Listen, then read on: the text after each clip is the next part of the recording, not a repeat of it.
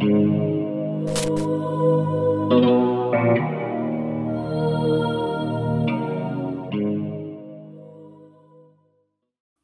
into the Original Gangsters podcast. I'm your host, Scott Burnstein, another quick hitter edition. Some pretty shocking news out of a Sicilian media outlet in the aftermath of the Gambino bust last week, and then all this hullabaloo about digging for bodies up in the Hudson Valley related to the Gambinos and the Sicilian wing. That, according to a Sicilian newspaper, a name from the past is now apparently a name in the present. Jackie the Nose D'Amico, a longtime fixture in the Gambino crime family, first as a soldier, then as a capo, then as a boss, ran the family, was a very close confidant to John Gotti. And the Gotti wing of the family has been a liaison for years to the Sicilian wing of the family from the Gotti camp. Was a guy that originally Frankie Boy Cali was put into Jackie Nose's crew. Jackie Nose, like I said, ran the family in the 2000s. It seemed like he ran into a little bit of legal problems in the late 2000s, came out of prison, I think, in 2012. You haven't really heard much of him. He's 86 years old, but according to this new media report out of Sicily, he traveled to Palermo back in the summer, in August of 2023, and was seen meeting with a Sicilian don by the name of Giovanni Battista Badalamenti. He's not from the Cinisi Badalamentis. He's from another group, the Torretta clan. He's alleged to be the boss. He's on the run right now from Italian authorities.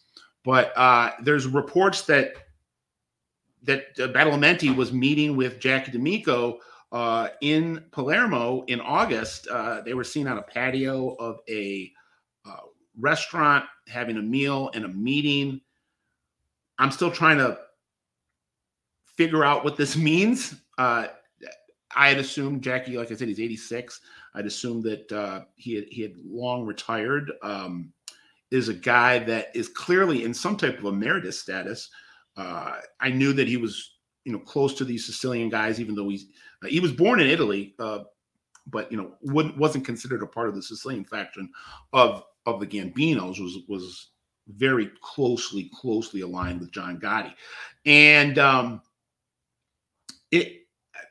it's not shocking. In one sense, it's shocking. In another sense, it's not. I mean, it's shocking in the sense that we haven't heard this guy's name in a while. So when you get away from the initial kind of double take factor, when you actually go granular on this thing and go from the macro to the micro, it would make sense if this is more than just Jackie was traveling on a summer vacation with his family and wanted to meet up with some people that he knew from the past. They happened to be mob guys, and it wasn't really official business.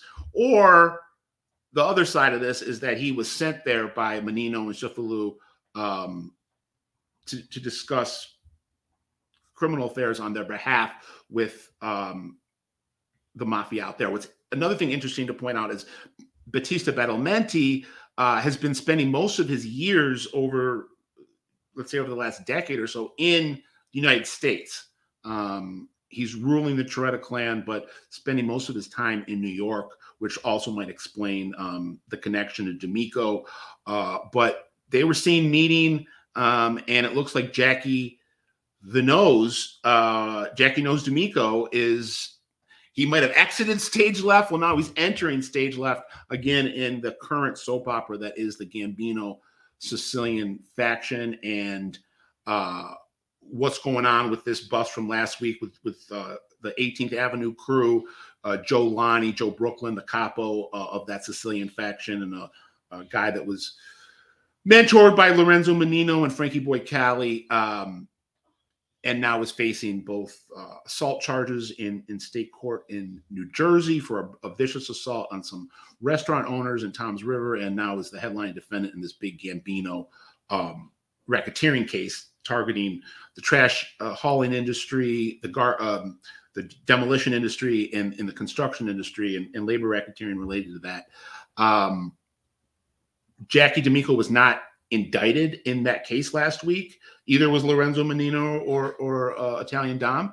This right now is solely a Joe Brooklyn issue, but I got the feeling that the last chapters of this have not been written, and who knows where Jackie the Nose fits in. But he is a guy that everybody likes. He's somebody that gets is a politician, a guy that has been able to kind of seamlessly maneuver his way through multiple mafia groups, both here and overseas. Is a guy that has a lot of connections in other families besides the Gambinos. A guy that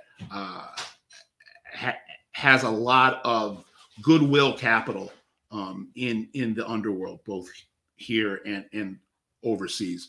So we'll see. I will keep you updated on what's going on with Jackie Nose, but he's back in the media right now, at least on the other side in Sicily.